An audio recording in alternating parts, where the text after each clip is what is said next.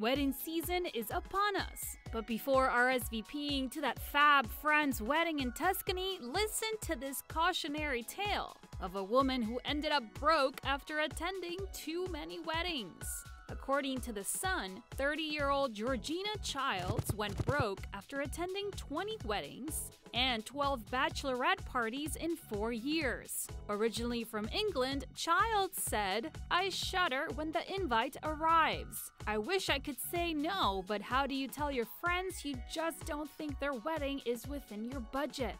She ended up with more than $2,900 in credit card debt that forced her to move in with her parents to save money. When she arrived at her parents' home, there were 2 wedding invites waiting for her.